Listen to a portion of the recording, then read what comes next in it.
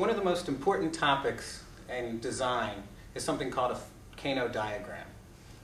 A Kano diagram for customer satisfaction is a way of understanding the characteristics of a new product that are most important to the customer and characterizing those.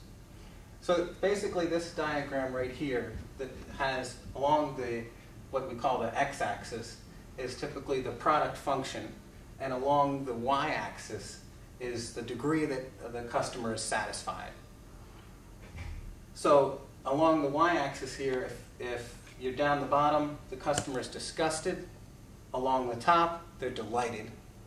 Again, on the x-axis, on the left side, if it's absent, then this is the degree that's absent or the degree that it's fully implemented.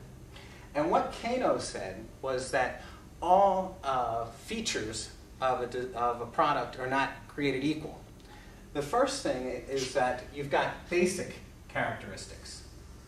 And basic characteristics are those that the customer expected to be part of the design. They expected it to be part of the product. So if it's not there, if it's absent, they're disgusted. Even if it's completely implemented, they're only neutral. So if you're thinking about what's a basic characteristic, you can imagine on, say, a bicycle. A basic characteristic would be that the bicycle has brakes. People expect a bike to have brakes and that the brakes will function to some degree of performance.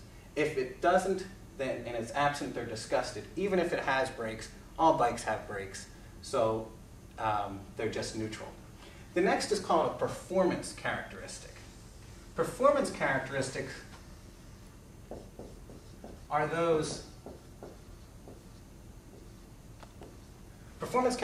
are those that the better they're done, the happier people are.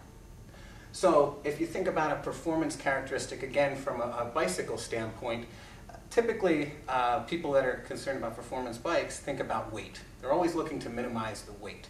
So the lighter weight, the happier people are. So the lighter they can get it, the happier people are. If it's a very heavy bike, they're disgusted. If it's a very light bike, they're happier. The last thing are called excitement characteristics, or wow characteristics.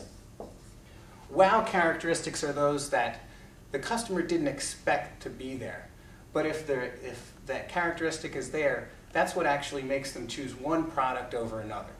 So for example, a wow characteristic on a bike might be, say, having a certain number of speeds. And bikes these days, years ago, bikes had, say, 18 speeds when first mountain bikes came out. The first bike, the manufacturer that came out with 21 speeds was a wow characteristic. That stood out amongst all the other bikes. So having 21 speeds stood out amongst all the other 18-speed bikes. Now what happens over time, of course, is that the competition starts to look at these things, and so the competitor says, oh, well, we're going to come out with 21 speeds.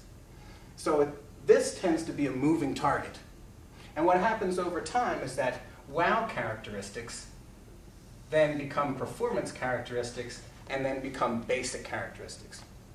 So when 21 speeds came out, after they were out a while, if you didn't have 21 speeds, then no one would even consider your bike. These days they're now up to about 27 speeds. I don't know if they've gotten up to 30 speeds on a bike. And the reason is because they keep moving that wow characteristic out. This can be applied to really anything that you're working on, not just physical products. If you think about, say, your job, if you think about what you have to do for your job, you have basic responsibilities in order to make your boss happy. If you do those and you do them well, you don't expect to get a pat on the head from your boss. Then you have performance activities, things that if you do better, you expect to get recognized and that your boss would be happier with you. Then you should have some wow activities in your job. This is the stuff that gets you recognized, that makes you stand out.